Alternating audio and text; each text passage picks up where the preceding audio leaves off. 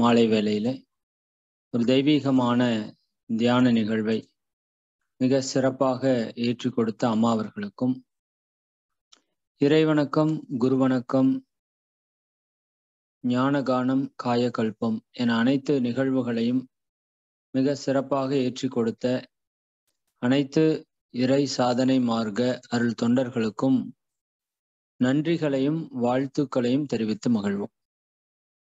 இறை சாதனை மார்க்க அருள் தொண்டர்கள் அனைவரும் வாழ்க வளமுடன்.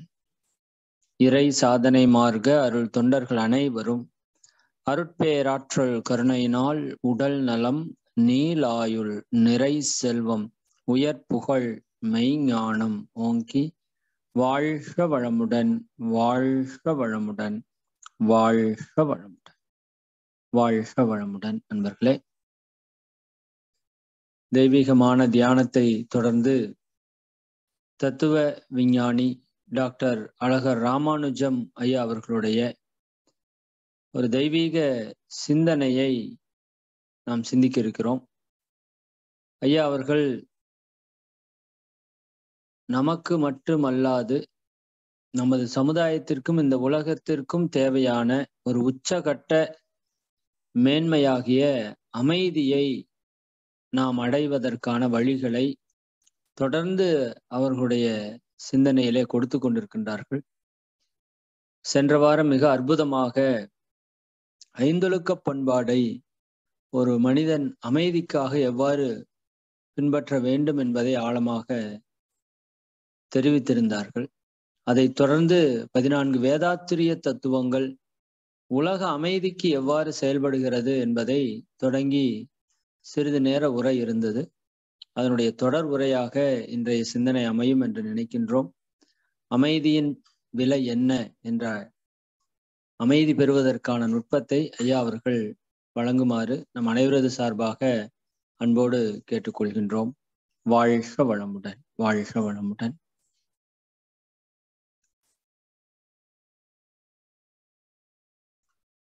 அழகர் ஐயா கோகோஸ் கொடுத்துருக்குங்க ஐயா. வீடியோ ஆடியோ ஆன் பண்ணணுங்க ஐயா.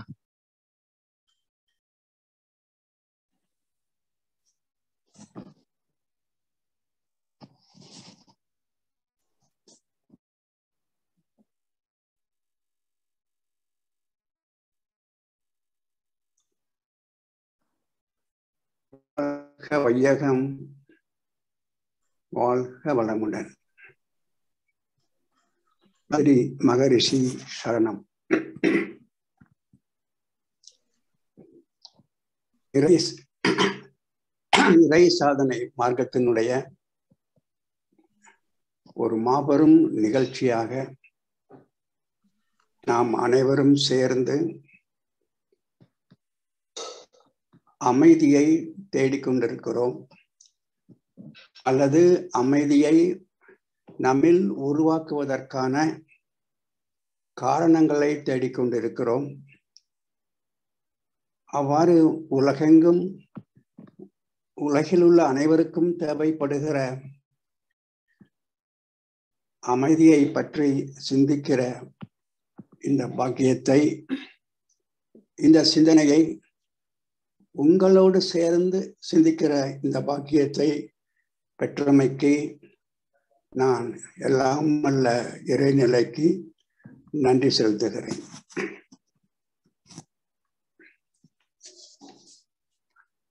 அன்பர்களே, ஒரு நிகழ்ச்சிக்கு நாம் இப்போது வருவோம். உங்களுடைய நண்பர் வீட்டு கிரக பிரவேசம் உங்களை அழைத்திருக்கிறார். அங்கே நீங்கள் போகிறீர்கள். எனக்கும் அப்படிப்பட்ட சந்தர்ப்பங்கள் பல உண்டு. நானும் சென்றிருக்கிறேன். புது வீட்டிற்குள் போகிறோம். போன உடனே நமக்கு ஆர்கிடெக்ட், வீடு கொஞ்சம் சிறியதாக இருந்தாலும் நல்லா பார்க்கறதுக்கு ஒரு மிகப்பெரிய ஒரு ரம்யமாக தெரிகிறது. யார் ஆர்கிடெக்ட் இதுக்கு என்று கேட்கிறோம். அப்புறம் உள்ள அற்புதமாக பெயிண்ட் அடிக்கப்பட்டிருக்கிறது. நல்ல பெயிண்ட் செலெக்ஷன் பண்ணியிருக்கிறீங்க. ரொம்ப சந்தோஷமா இருக்கு, ரம்யமா இருக்குன்னு சொல்றோம் நண்பர்கிட்ட. அப்புறம் சீலிங்கை பார்க்குறோம். ஓ, சீலிங் 10 அடி வச்சிருக்கீங்களா, நல்லதுதான் அப்படின்னு இந்த சீலிங்கை பற்றி, அந்த உயரத்தை பற்றி பெருமையாக பேசுகிறோம் என்று பல வகையில் அந்த கட்டடத்தை பற்றி பெரிதாக பெருமையாக நாம் நமது நண்பரிடம் எடுத்து சொல்லுகிறோம். அவருக்கும் சந்தோஷம். இந்த வாசல் இங்கே வைத்திருக்கிறது, இது வாஸ்துப்படி இருக்கிறது என்றெல்லாம் பேசுகிறோம். எப்போதாவது அப்படிப்பட்ட கிரகப்பிரவேச நிகழ்ச்சியில் கலந்து கொண்ட நாம் எப்போதாவது அந்த கட்டடத்தினுடைய அஸ்திவாரத்தை பற்றி நாம் அவரிடம் சொல்லியிருக்கிறோமா? சார், இந்த கட்டடத்துக்கு மிக பிரமாதமான அஸ்திவாரம் போட்டிருக்கீங்க சார் அப்படின்னு நம்ம சொல்லியிருக்கிறோமா? அஸ்திவாரத்தில் தான் கட்டடம் நிற்கிறது. ஆனால் கட்டடத்தை பற்றி பேசுகிற நான் அஸ்திவாரத்தை பற்றி கவலைப்படலை.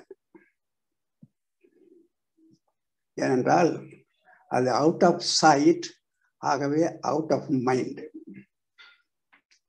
எனது புலன்களுக்கு அது தென்படவில்லை, ஆகவே எனது மனதிற்குள்ளாகவும் அதை நான் கருதுவதும் இல்லை. கொஞ்சம் சிந்தித்து பார்க்க வேண்டும். அந்த அஸ்திவாரத்தில் தான் இந்த கட்டடம் நிற்கிறது. ஆனால் அந்த அஸ்திவாரத்தை பற்றி நான் ஒரு சிறிது கூட அங்க போய் நின்று அதை சிந்திக்கவில்லை.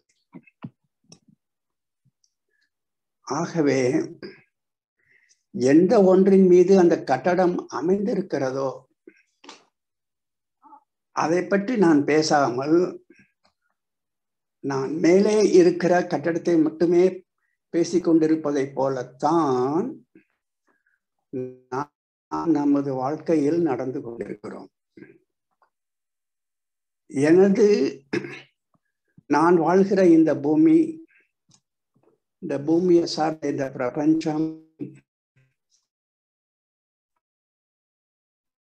இதனுடைய அஸ்திவாரம் என்று நான் கவலைப்படவில்லை. பிரபஞ்சத்தில் வாழ்கிற சக உயிர்களை பற்றியும் எனது சக உறவுகளை பற்றியும், அவர்களிடம் உள்ள பணம், அவர்களிடம் செல்வாக்கு என்பதை பற்றியெல்லாம் பேசிக்கொண்டிருக்கிறேனே தவிர, இந்த எனது ஜீவன் என்று சொல்லுகிறேனே, இதனுடைய அஸ்திவாரம் என்ன என்பதை பற்றி நாம் சிந்திக்கவில்லை. நண்பர்களே, கட்டிடத்தில் அஸ்திவாரம் மட்டும் மிக பலமாக இருந்துவிட்டால் அந்த கட்டடத்தின் மீது ஒரு சிறிய வீடு தான் கட்டியிருப்போம். மொத்தமே ஒரு 3 அறைகள் தான் இருக்கும். ஆனால் அந்த 3 அறைகள் எப்போதுமே நிலைத்து இருக்கும். அஸ்திவாரம் சரியில்லாது, அஸ்திவாரம் முறையாக போடப்படாது. போடவில்லை என்றால் அதில் 3 மாடி கட்டிடம் இருந்தாலும் என்றாவது அது வீழ்வது உறுதி. அது போலத்தான் நமது வாழ்க்கையும்.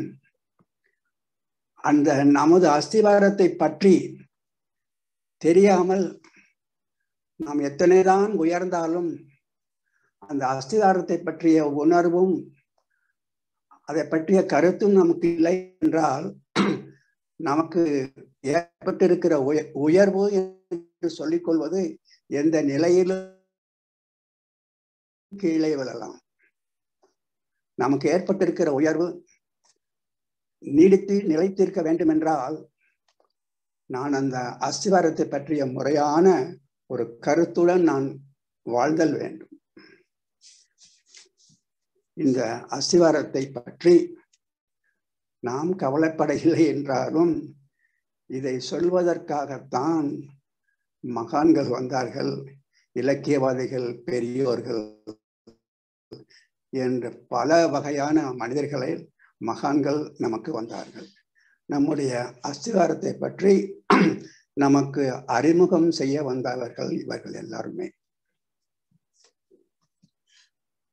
ஆனாலும் சற்று அஸ்திவாரத்தை பற்றி பல வகையான புத்தகங்கள் இருக்கின்றன, பல வகையாக நாமங்கள் இருக்கின்றன, அதை பற்றிய பல வகையான உருவங்கள் இருக்கின்றன என்று நாம் பார்க்கும்போது ஒன்றை மட்டும் நாம் கருத்தில் கொள்ள வேண்டும். அந்த அஸ்திவாரத்தை பேசுகிற அந்த புத்தகத்தை அல்லது அந்த இலக்கியத்தை எழுதியவர்கள் அதை அவர்களுடைய நன்மைக்காக எழுதியிருந்தால் அவர்கள் சாதாரண மனிதர்கள். ஆனால் அந்த அஸ்திவாரத்தை பற்றிய புத்தகங்களையும் நூல்களையும் கருத்துக்களையும் அவர்கள் பிறரது நன்மைக்காக அவர்கள் எழுதியிருந்தார்களே ஆனால் அவர்கள் போற்றப்பட வேண்டிய மகான்கள். அப்படிப்பட்ட மகான்களினுடைய வரிசையில் தான் நாம் வேதாத்ரி மகரிஷியை பார்க்கிறோம். அவர் தனது இளமை வயது முதலே ஆன்மீகம் சமுதாய பணி என்று தொடங்கிய போதும் மக்களிடம் இந்த அஸ்திவாரத்தை பற்றி, நமது அஸ்திவாரத்தை பற்றி முறையாக அவர்களுக்கு அறிமுகம் செய்துவிட வேண்டும் என்ற நோக்கிலே தன்னை அர்ப்பணித்தார்கள்.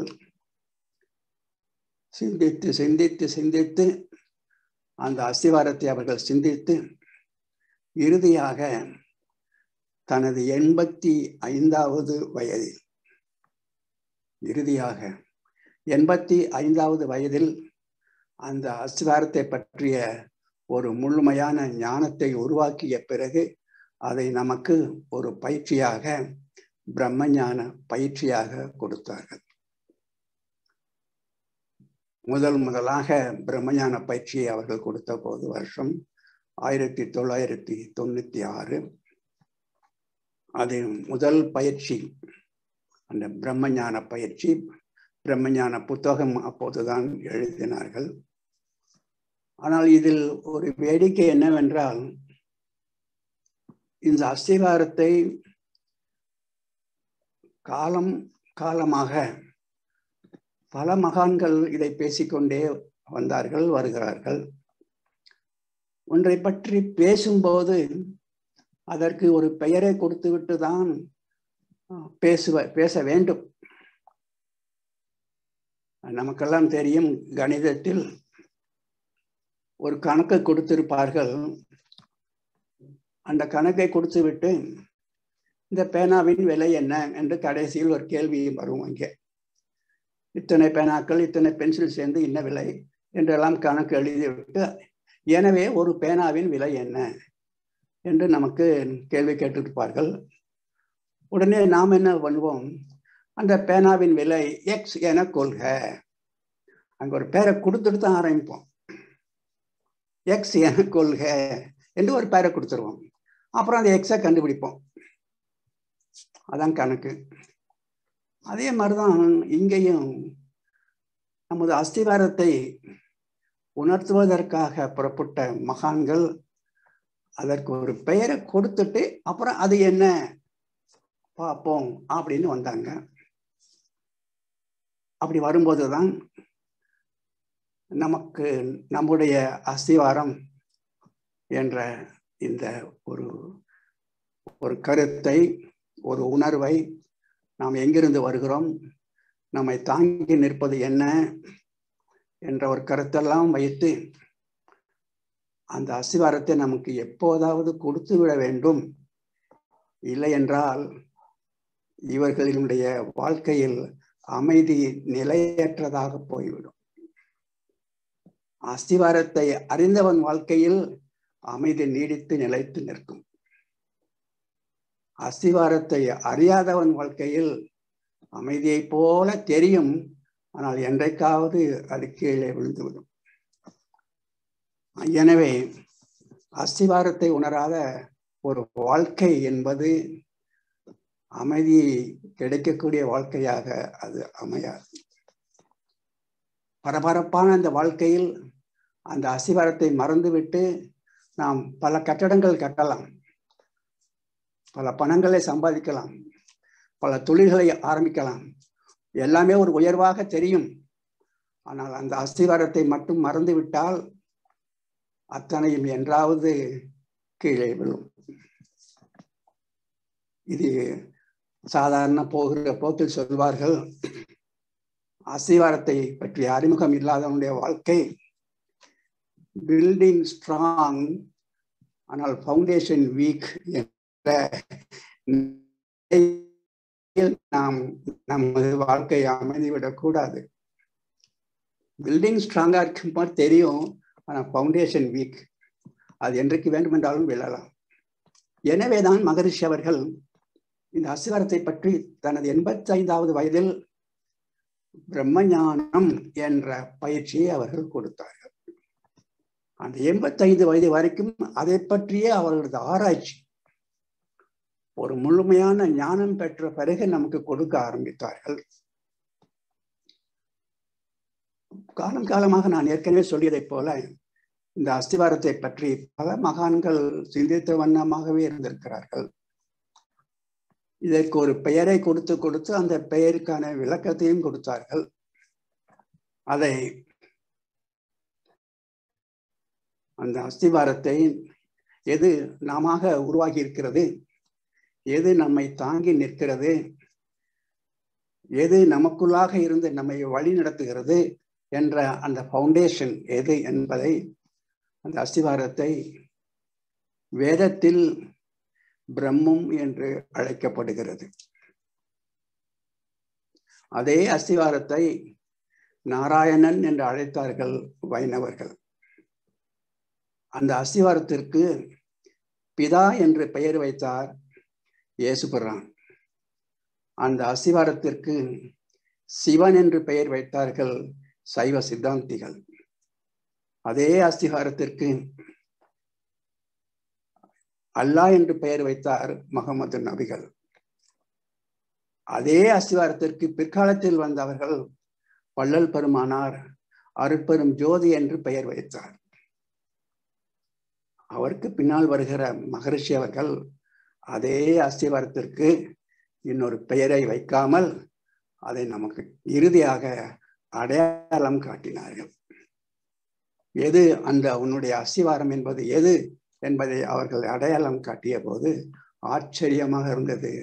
நீ அனுதினமும் பார்த்து கொண்டிருக்கிற, உனக்கு உள்ளும் புறமுமாக இருக்கிற இந்த பெருவெளிதான் உனது அஸ்திவாரம்.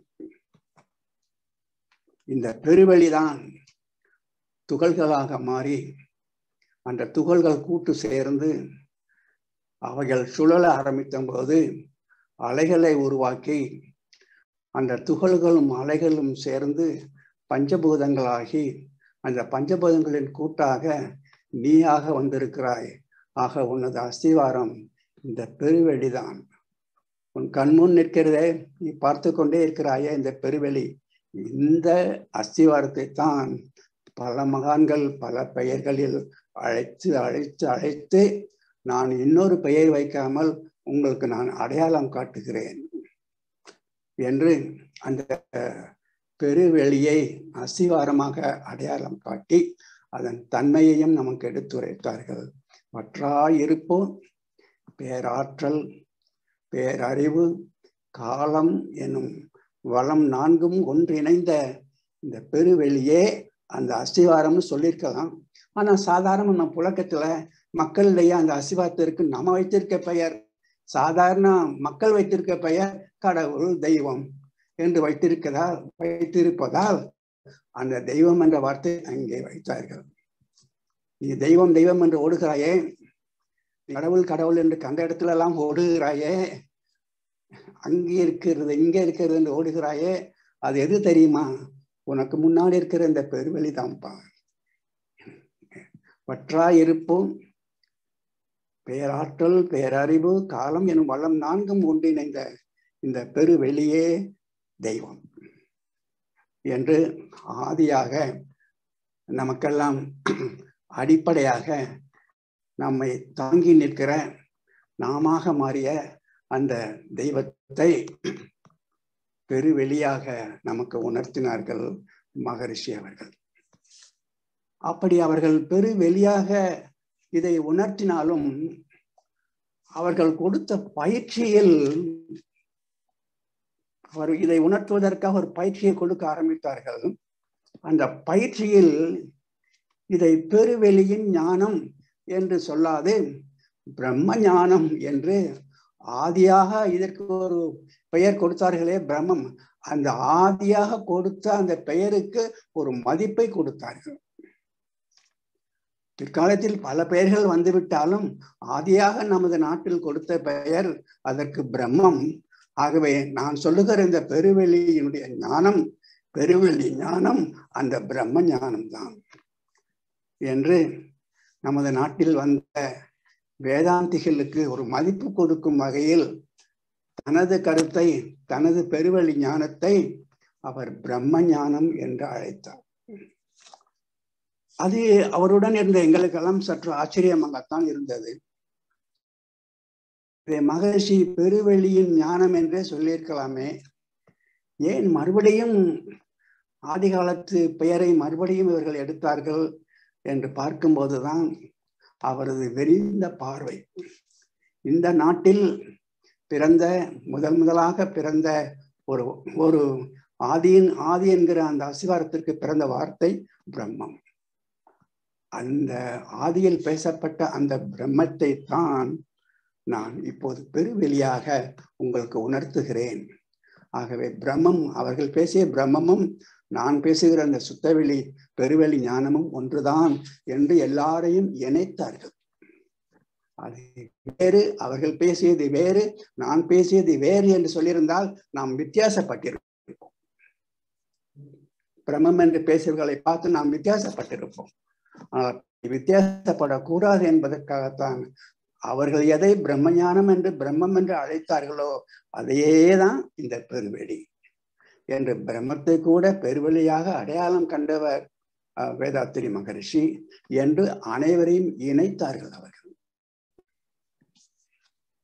இந்த பிரம்மஞானத்தை மகரிஷியிடம் கற்றுக்கொண்ட பிறகு இதுதான் நம்முடைய ஆதி அஸ்திவாரம், இதை பற்றி அறியாது நமது வாழ்க்கையில் அமைதி கிடைக்காது. நமது ஆதியை அறிந்த ஒருவரிடம் அமைதி தானாக உருவாகும்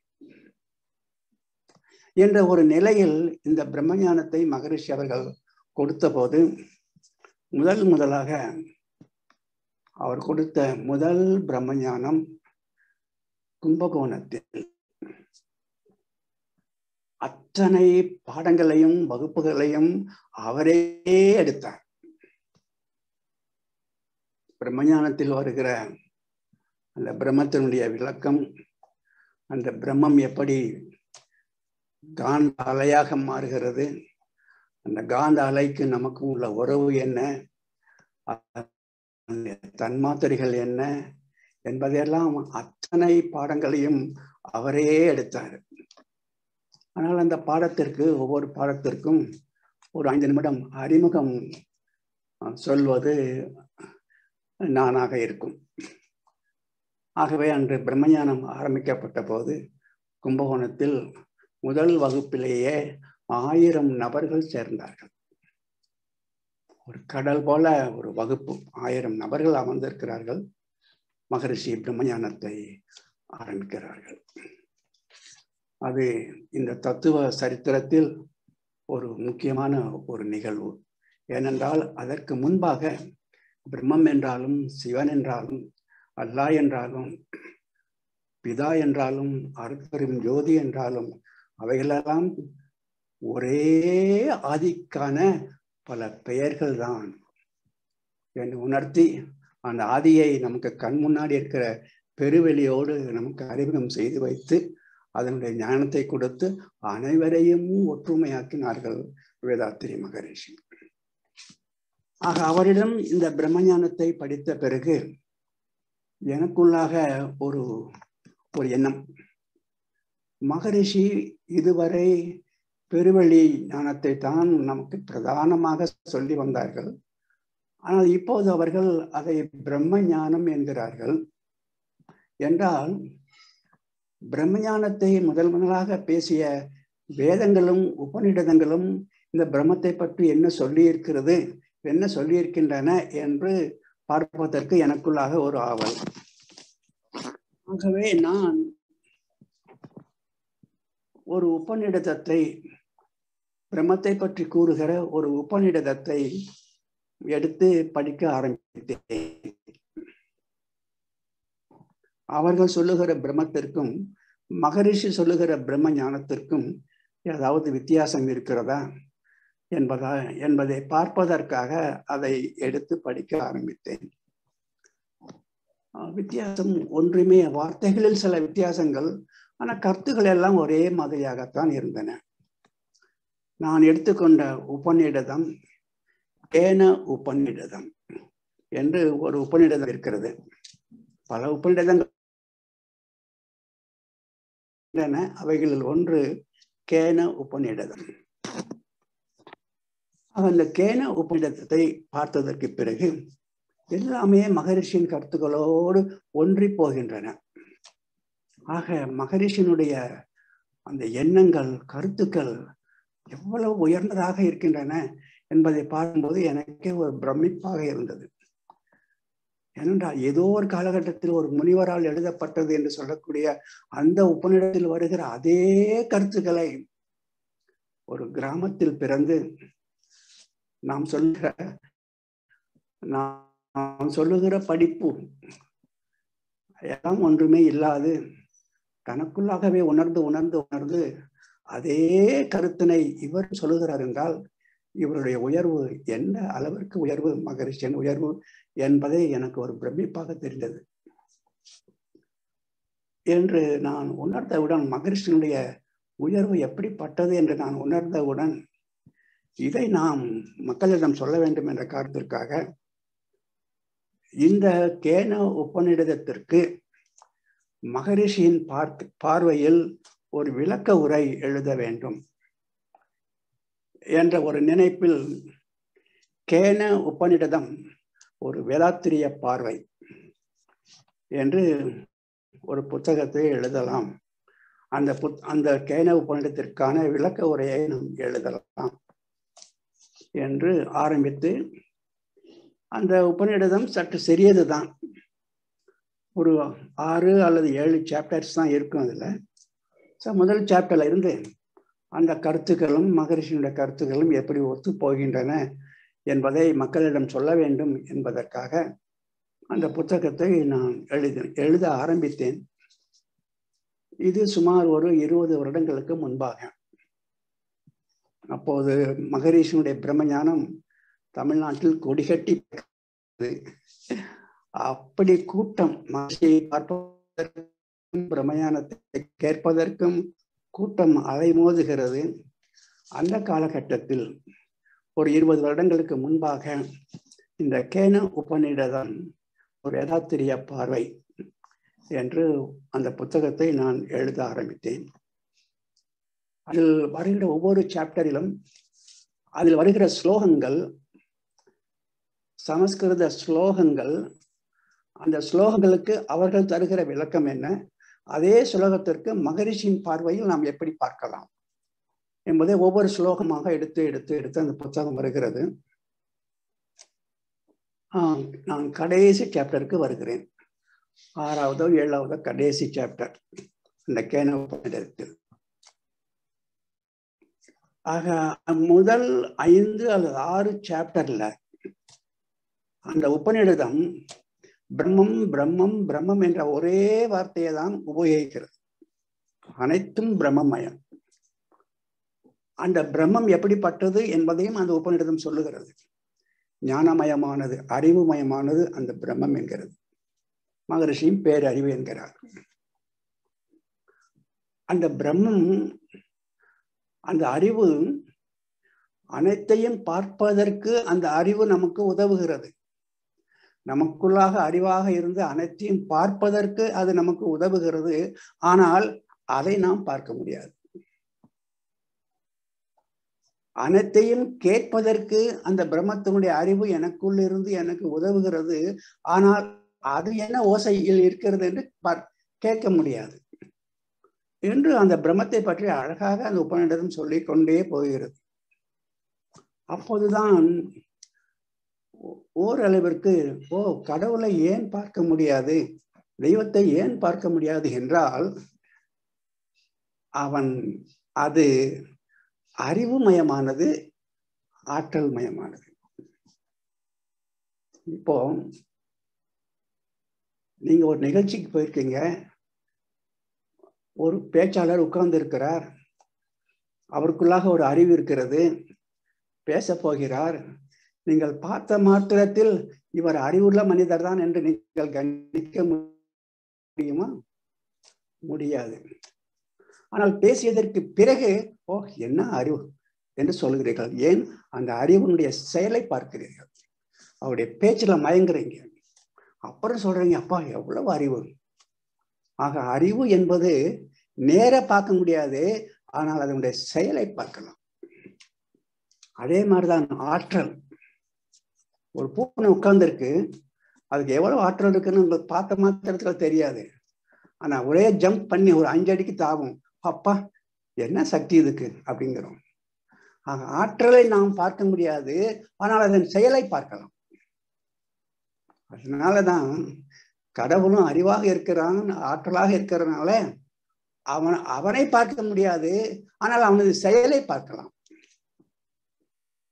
கடலாக வந்தான், சூரியனாக வந்தான், நட்சத்திரமாக வந்தான், அவைகள் எல்லாம் ஒழுங்காக போவதற்கு பாதைகளை அமைத்தான் என்று அவனது செயல்களை பார்க்கலாம். அவனை ஏன் பார்க்க முடியவில்லை என்றால் அவன் அறிவுமயமானவன், ஆற்றல் மயமானவன். ஆக அறிவையும் ஆற்றலையும் பார்க்கிற நமக்கு ஒரு சக்தி இல்லை, அது நமது புலன்களுக்கும் அப்பாற்பட்டது. அதனாலதான் கடவுளை பார்க்க முடியல. நமக்கு எதுக்கு ஒருத்தர் வந்துட்டு இருக்காரு, திடீர்னு நீங்க போய் கேட்குறீங்க, சார் உங்களுக்கு அறிவு இருக்கான்னு கேட்குறீங்க. அவர் உங்களுக்கு நெருங்கிய நண்பராக இருந்தாலும் நீங்க தப்பிச்சீங்க, அவ்வளவுதான். நண்பர் இல்லைன்னா உங்களுக்கு என்ன ஆகுன்னு உங்களுக்கே தெரியும். அவர் சிரிச்சுட்டே சொல்றாரு, ஏன் அப்படி கேட்குறேன்னு சொல்லிட்டு எடுத்து காட்டுங்க சார் அப்படிங்கிறீங்க. அவர் இல்லை என்றும் சொல்ல முடியாது, காட்ட முடியும் என்றும் சொல்ல முடியாது. இருக்கு ஆனா காட்ட முடியாது. அதனால ஒவ்வொருக்கும் நமக்கு அருகிலேயே அறிவாகவும் ஆற்றலாகவும் அந்த தெய்வம் பரவி இருக்கிறது. ஆனால் அது அறிவாக இருப்பதால் நான் பார்க்க முடியவில்லை, ஆற்றலாக இருப்பதால் நான் அதை பார்க்க முடியவில்லை, அவ்வளவுதான். ஆனால் அவனது செயல்கள் தான் அத்தனையும். இந்த செயல்களை பார்த்து வியந்து வியந்து விழுந்துதான் அவனது அறிவு எப்படிப்பட்டது என்று சொல்ல முடியும், அவனது ஆற்றல் எப்படிப்பட்டது என்று சொல்ல முடியும். தன்மயமாய் தானதுவாய் தவறிடாது இயக்கும் முன் தன்னை என்ன என்ன தவமது ஆனந்தமே. மகரிஷி சொல்வார், தன்மயமாய் தானே அனைத்துமாகி, தன்மயமாய் தானதுவாய் தவறிடாது இயக்கும் முன் தன்மையினை என்ன என்ன தவமது ஆனந்தமே என்பார் மகரிஷி. ஆகவே நான் இப்படி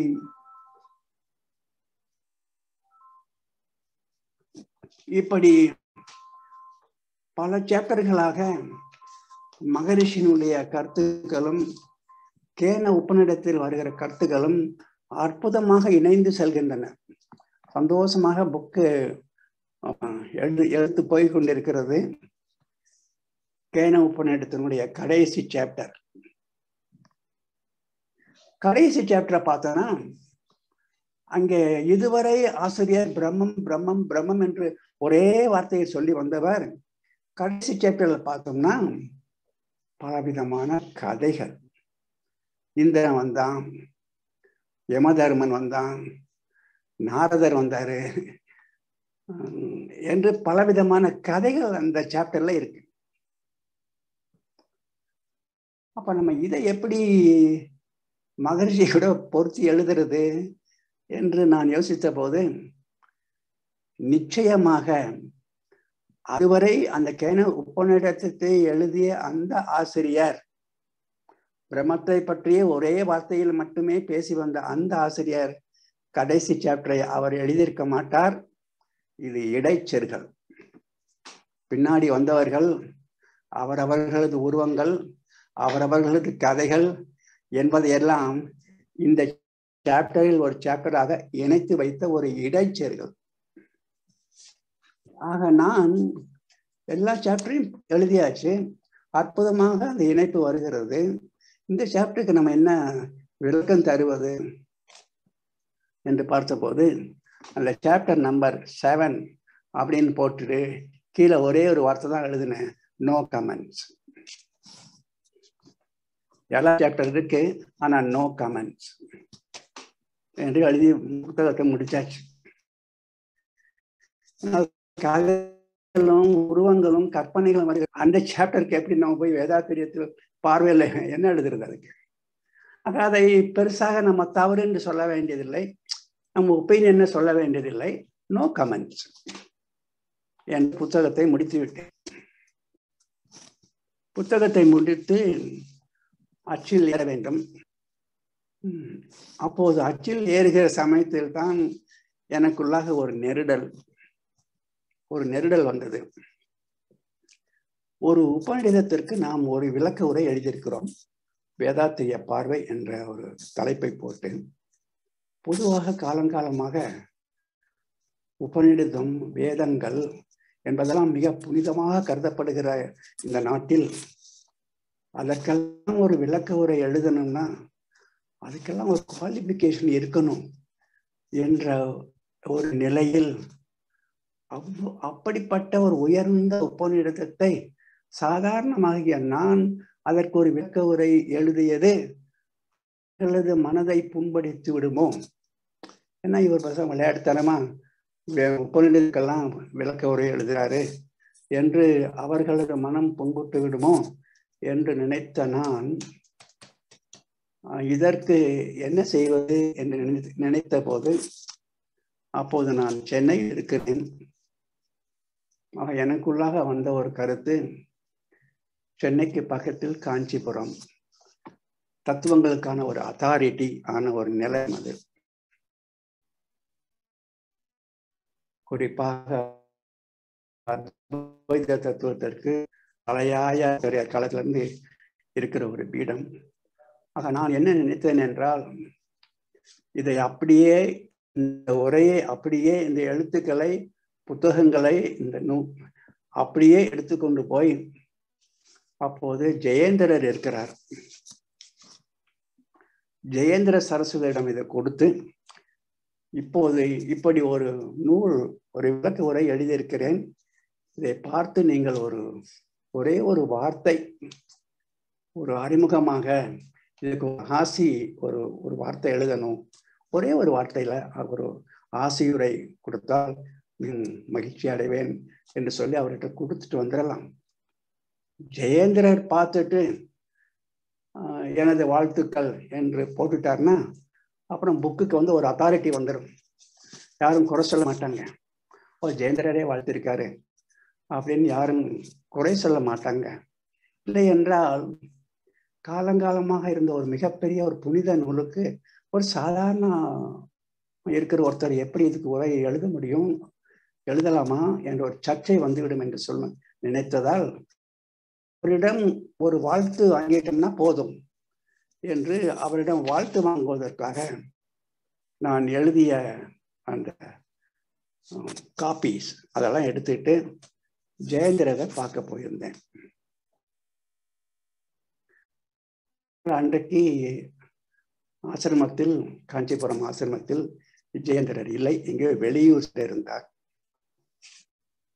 ஆனால் அது இளைய பட்டம் விஜயேந்திர சுவாமிகள் இருந்தார்கள். அவரிடம் சென்று இந்த மாதிரி கேணு உபநிடதம் என்ற உபநிடதத்திற்கு ஒரு விளக்க உரை எழுதியிருக்கிறேன், இதை ஆச்சாரியார் அவரிடம் கொடுத்து ஆசி பெற வந்திருக்கிறேன், இதை அவர்களிடம் கொடுத்து விடுவீர்களா நீங்கள் அவர்கள் வந்ததற்கு பிறகு என்று விஜயேந்திர சரஸ்வதியிடம் சொல்லி, அவரும் வாங்கி அந்த எழுத்துக்களை பார்த்தார்கள். இருந்தாலும் அவர்தான் உங்களுக்கு வாழ்த்து அனுப்ப வேண்டும், ஆகவே இப்போது அவர் இனி ஒரு வார காலத்தில் அவர் வந்து விடுவார், நீங்கள் கொடுத்து விட்டு போனதை நான் கொடுக்கிறேன், அவர் வாழ்த்து செய்து அனுப்பினால் உங்களுக்கு நான் அனுப்பி வைக்கிறேன் என்று விஜயேந்திர சரஸ்வதி அவர்கள் சொன்னார்கள். நான் சரி என்று நான் எழுதிய அந்த பக்கங்களை எல்லாம் அங்கே கொடுத்து விட்டு வந்து விட்டேன்.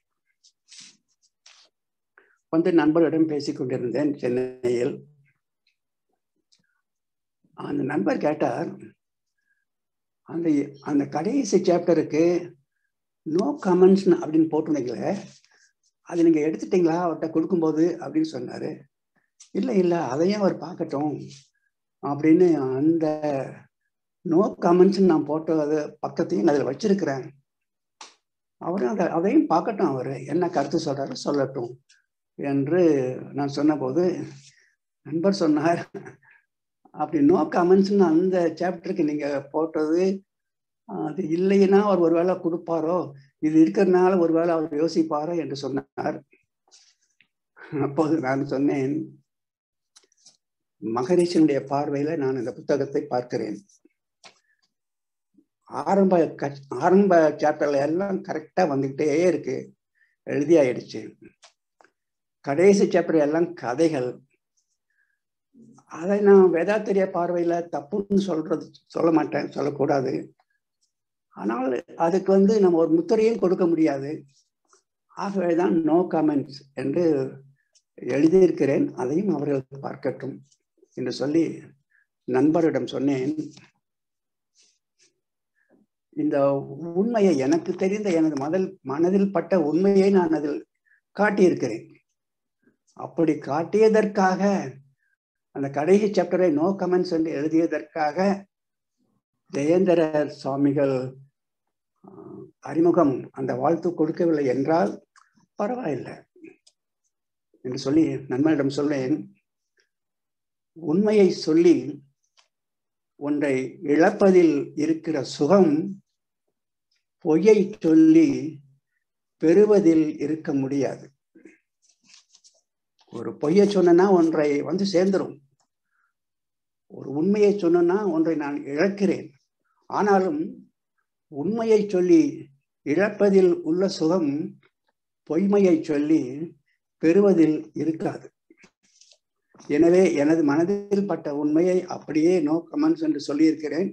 ஜெயேந்திரர் என்ன சொல்லுகிறார் என்று பார்ப்போம் என்று சொல்லிவிட்டு இங்கு அச்சில் ஏற வேண்டும்.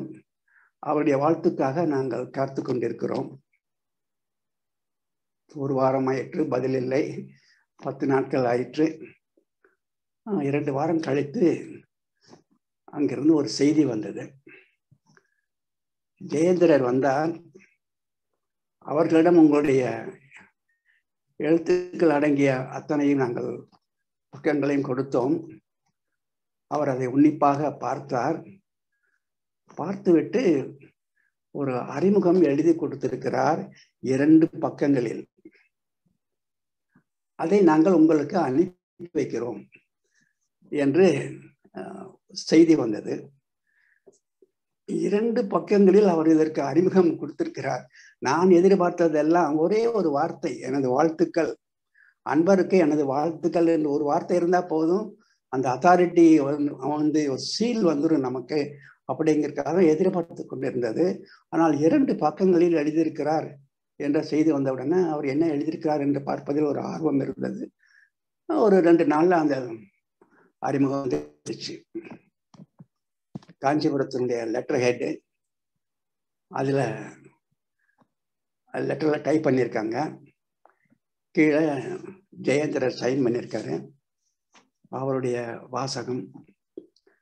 நானும் அவரை பார்க்கல, அவருக்கு நான் யாருன்னு தெரியாது. ஆனால் அந்த அறிமுகம் அற்புதமாக கொடுத்தார். நான் அந்த 7வது சாப்டருக்கு நோ கமெண்ட்ஸ் என்று எழுதியிருந்தாலும் கூட எழுதப்பட்ட அந்த விஷயங்களுக்கு ஒரு அற்புதமாக ஒரு அறிமுகம் கொடுத்தார். அவ்வளவு மகிழ்ச்சியாக இருந்தது, அவ்வளவு சந்தோஷமாக இருந்தது. ஒரு மிகப்பெரிய ஒரு மகான் என்று நாம் போற்றுகிறவர் இதற்கு ஒரு அத்தாரிட்டி, ஒரு ஸ்டாம்பை கொடுத்துட்டாரு என்பதை பார்க்கும்போது ரொம்ப மகிழ்ச்சியாக இருந்தது. அந்த அறிமுகத்தில் ரொம்ப நன்றாக எழுதியிருந்தார்.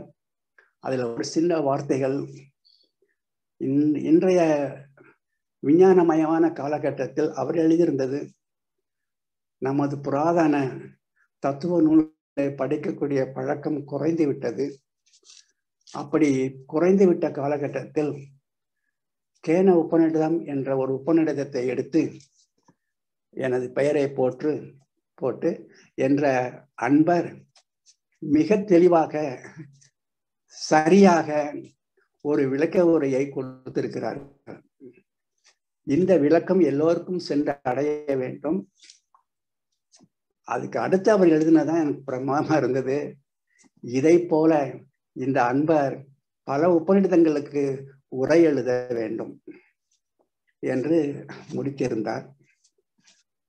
எங்களுக்கெல்லாம் மிகுந்த மகிழ்ச்சி. உண்மையை கடைசி சாப்டரில் நோ கமெண்ட்ஸ் என்ற உண்மையும் நாங்கள் சொல்லியிருந்தோம். இருந்தும் எல்லாவற்றையும் பார்த்துவிட்டு ஒரு நல்ல ஒரு அற்புதமான ஒரு அறிமுகத்தை கொடுத்தார்கள்.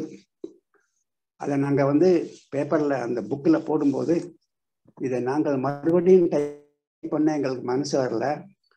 அப்படியே அதை போட்டோ காப்பி எடுத்து காஞ்சிபுரம் மற்றனுடைய லெட்டர் ஹெட்டு அங்கிருந்து வந்த டைப்பிங் லெட்டர் அப்படியே போட்டோ காப்பி எடுத்து முதலாவதாக அந்த புத்தகத்தில் இன்னாருடைய அறிமுகம் என்று அதில் வைத்திருக்கிறோம்.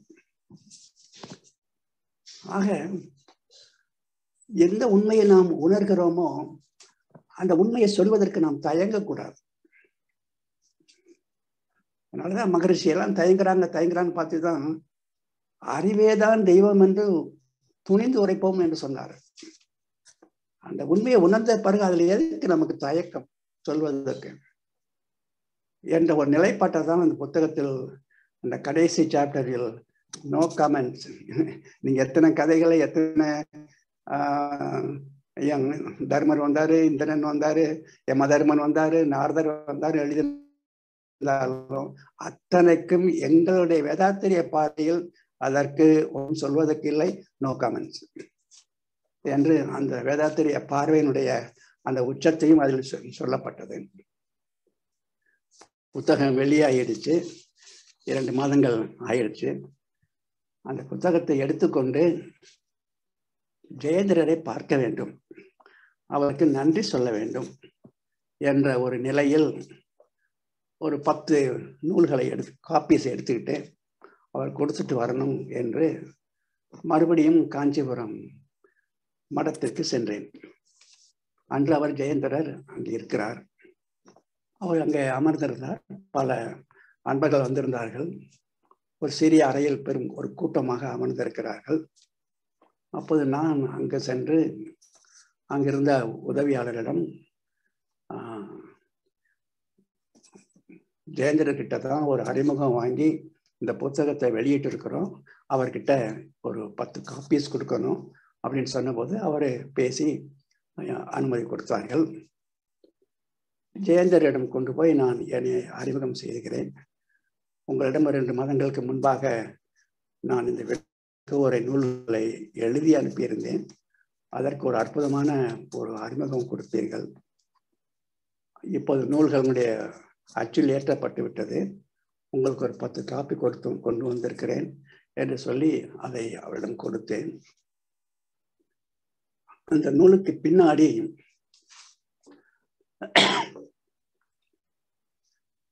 அந்த புத்தகத்திற்கு பின்னாடி நானும் மகரிஷியும் அமர்ந்திருக்கிற ஒரு போட்டோ அங்க இருக்கும், அந்த அட்டையில இருக்கும். அவர் ஜெயேந்திரன் அந்த புத்தகத்தை வாங்கி அப்படியே பின்னாடி அட்டையை பார்த்தாரு. அந்த வேதாத்திரிய மகரிஷி படத்தை பார்த்த உடனே அவர் சொன்னார், இவர் எனக்கு தெரியுமே, இவர் பெரிய மகான் ஆயிற்றே அப்படின்னார். அது எனக்கு மிகுந்த ஒரு மகிழ்ச்சியை கொடுத்தது.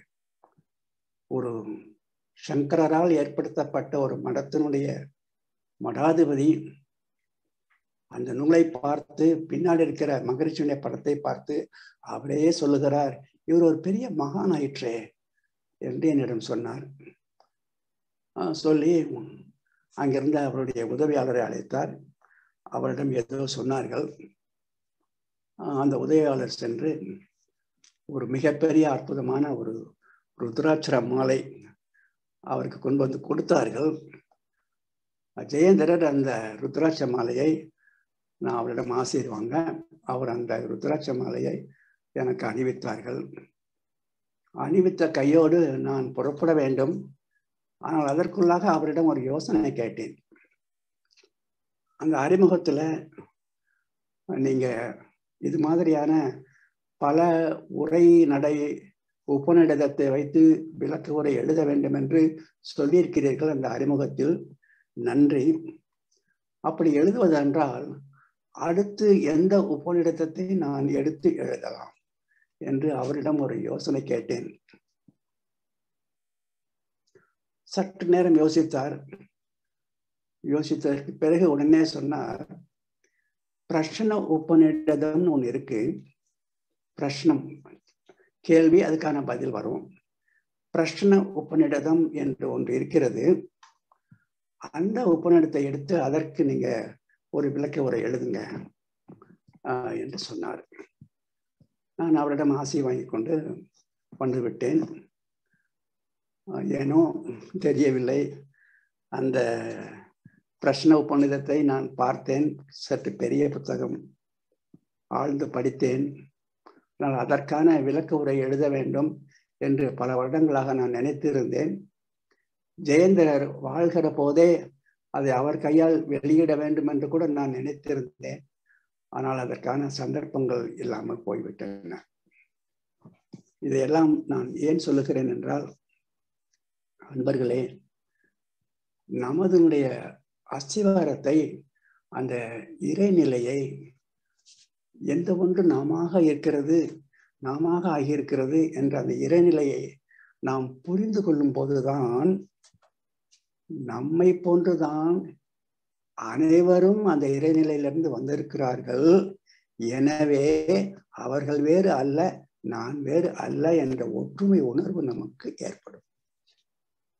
அப்படி உணர்ந்த நிலையில், ஒரே அஸ்திவாரத்திலிருந்து தான் எல்லாரும் வந்திருக்கிறோம் என்ற உணர்ந்த நிலையில் பாரதியார் பாடிய பாடல் தான் காக்கை குருவி எங்கள் சாதி. அத கூட ஒரே ஜாதின்றார். காக்கை குருவி எங்கள் ஜாதி, நீல் கடல் வானம் எங்கள் கூட்டம். அதெல்லாம் நாங்கெல்லாம் ஒண்ணுதான்.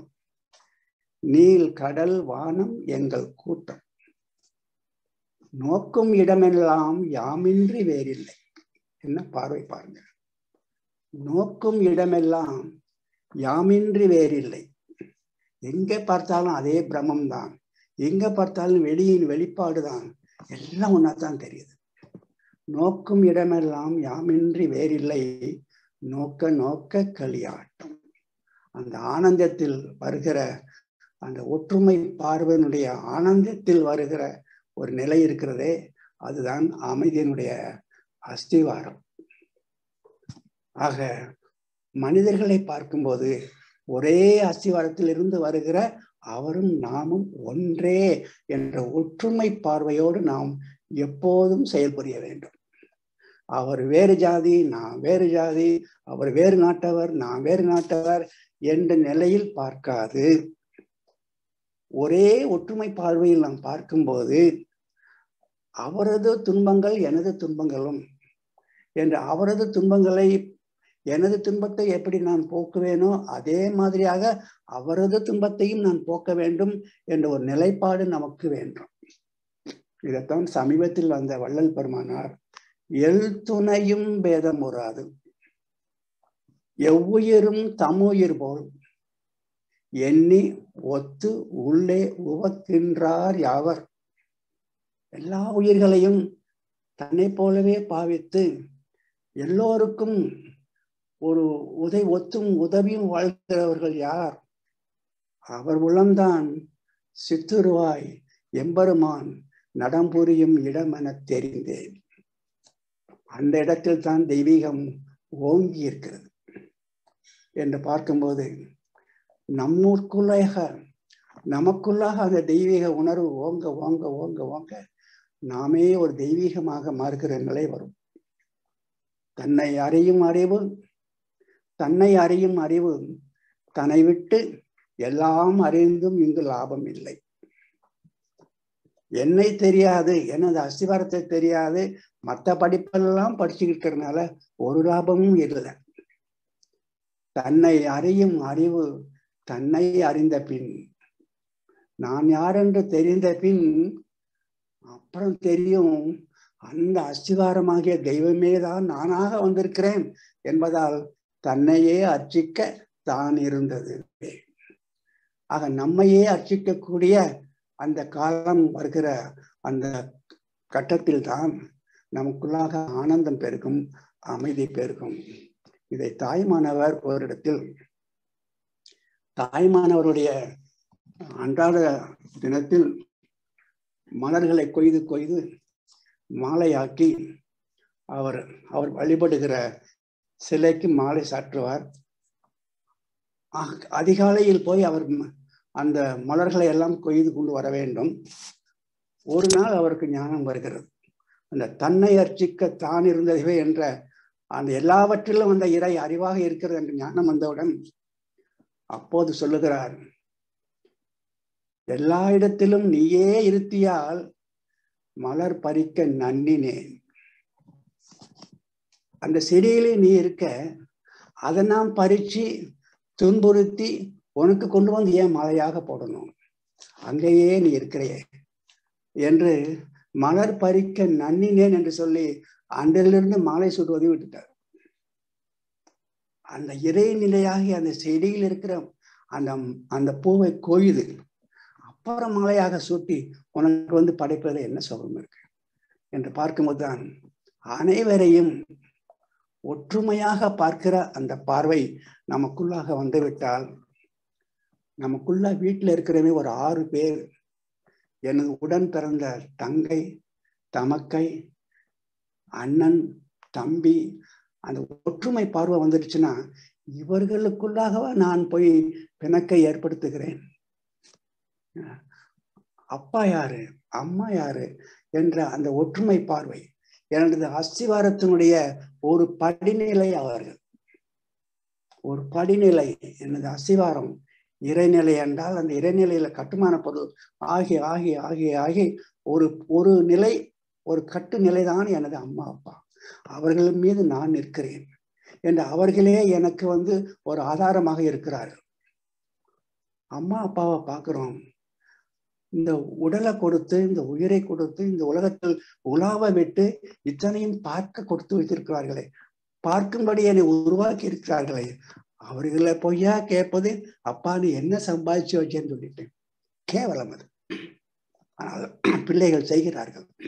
எனக்கு என்ன நீ சம்பாதிச்சு வச்ச, அவங்க வீட்டை பாரு, இவங்க வீட்டை பாருன்னு சொல்லி அப்பாவை மனம் நோகும்படி பேசுகிறோமே.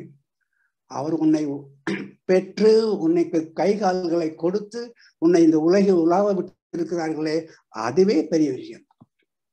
அதை மகிழ்ந்து பார்க்காது சாதாரண லௌகீக அந்த அடிப்படையில் ஒரு அறிவின் குறைபாட்டில் அந்த அஸ்திவாரத்தை அறியாத நிலையில் அவர்களை போய் நம்ம திட்டுகிறோமே, அந்த திட்டுகிற வாழ்க்கையில் எங்கே அமைதி கிடைக்கும் என்று நாம் பார்க்கும்போதுதான் நமது மனம் விசாலமாக விரிந்து ஒரே அஸ்திவாரம், அந்த அஸ்திவாரத்தையும் நாம் புரிந்து கொண்டு அந்த அஸ்திவாரம் எப்படி நாம மாறியது என்பதை மகரிஷி அவர்கள் தெளிவாக நமக்கு உணர்த்தி இருக்கிறார்கள்.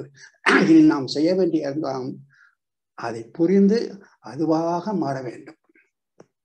பெரிய இயக்க மண்டலமே, மலர் பாட்டில் மகரிஷி சொல்லியிருப்பார், பெரிய இயக்க மண்டலமே பிரபஞ்சம் எனும் மேடையிலே அரிய உருவ அழகோடு ஆடுகின்றேன் நான் அவன் கதையாய். என்ன அற்புதமான வரிகள் பாருங்க. நான் யார், இந்த மேடையில ஆடுகின்றேன் நான் அவன் கதையாய் என்று ஒவ்வொருவரும் அவனது கதைகள் என்று பார்க்கும்போது அவர்களுக்கு துன்பம் கொடுக்க எனக்கு மனம் எவ்வாறு வரும் என்ற ஒரு நிலைப்பாட்டில் அனைத்துக்குமான அஸ்திவாரம் ஒன்றுதான். அந்த அஸ்திவாரமே, அந்த தெய்வமே அனைத்துமாக இருக்கிறது என்ற உணர்வில் வருகிற நமது செயல்கள் மூலமாகத்தான் நமது வாழ்க்கையில், நமது மனதில் அமைதியை பெற முடியும், அமைதியை நிலைநிறுத்த முடியும். அப்படி அந்த அஸ்திவாரத்தை புரியாது ஓடுகிற அந்த வாழ்க்கையில் ஏதோ வெற்றி போல் நமக்கு தெரியும், அதை அடைந்து விட்டேன், இதை அடைந்து விட்டேன் என்று வெற்றி நடை போடுகிற மாதிரி தெரியும்.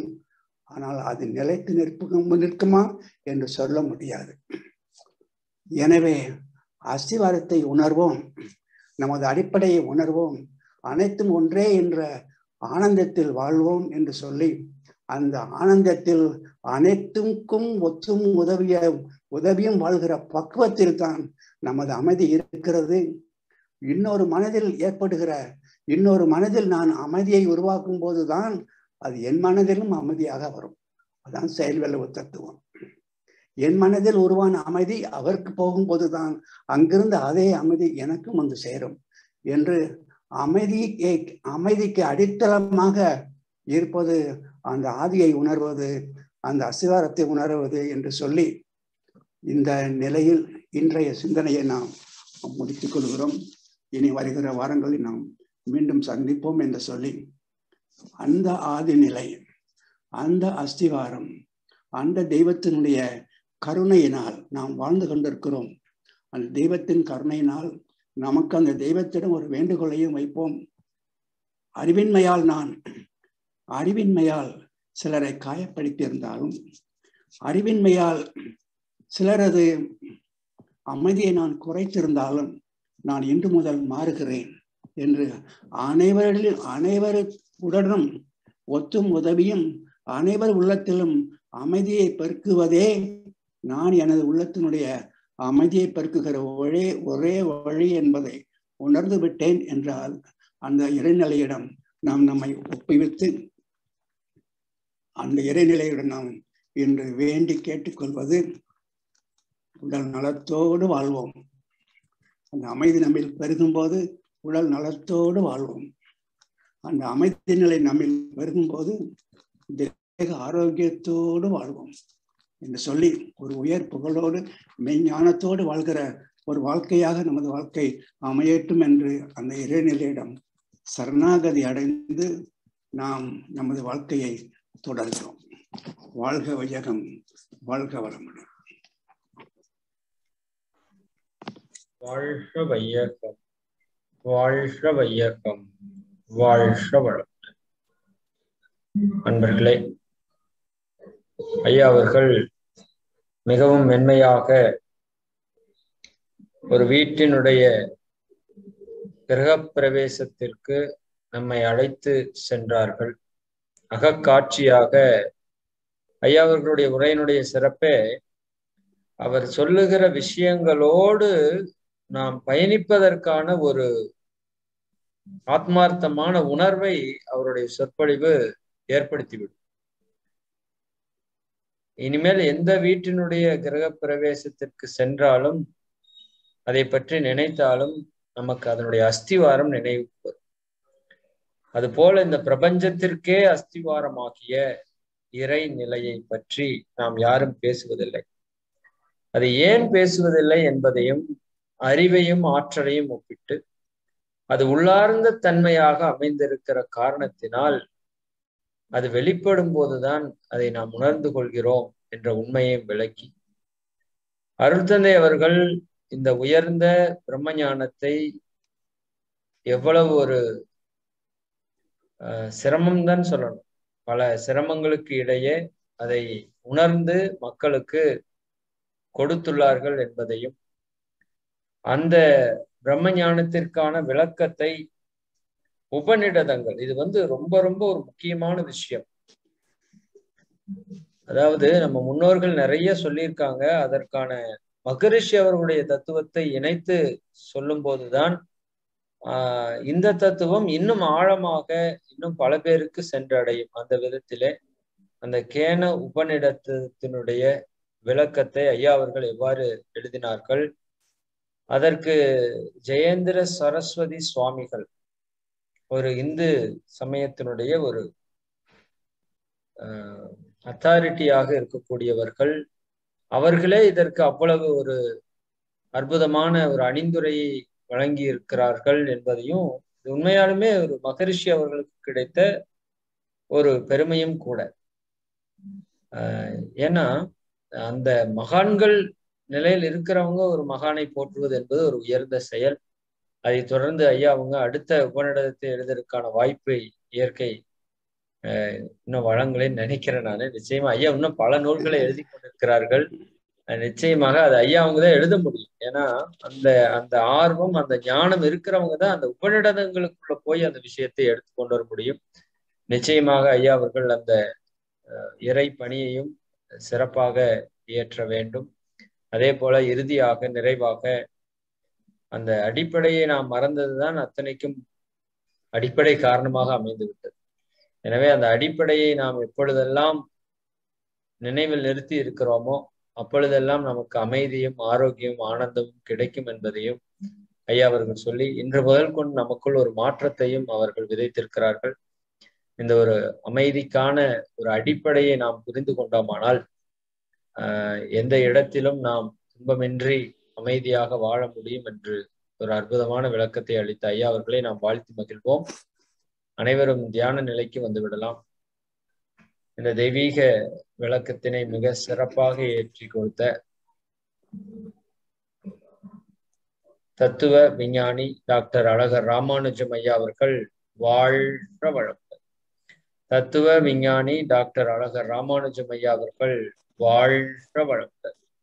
தத்துவ விஞ்ஞானி டாக்டர் அழகர் ராமானுஜம் ஐயா அவர்கள் அருட்பேராற்றல் கருணையினால் உடல் நலம், நீலாயுள், நிறை செல்வம், உயர் புகழ், மெய்ஞானம் ஓங்கி வாழ்க வளமுடன், வாழ்க வளமுடன், வாழ்க வளமுடன், வாழ்க